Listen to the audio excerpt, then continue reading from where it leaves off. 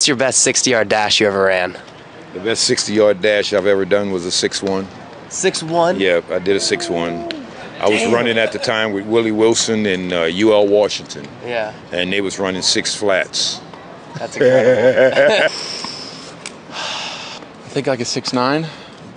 Not very good, but not terrible. I think in high school I ran a 6'4" or something, but I mean I don't know what I am now. So 6'6" in college. Damn. 6'7" in college. As years go on, I'm slowing up. Do you run it like in pro ball at all? Yeah, No. I didn't think so. 6'1". 6'1"? 6'1", Damn, when I was, bro. I think I was just turned 15. Damn. Yeah. That's also what Ron Washington Used said. to be fast. Unofficially, like 6'5". Still got that? Ooh. Not right now. Not right now at the end of the season, but I think I can get it at some point.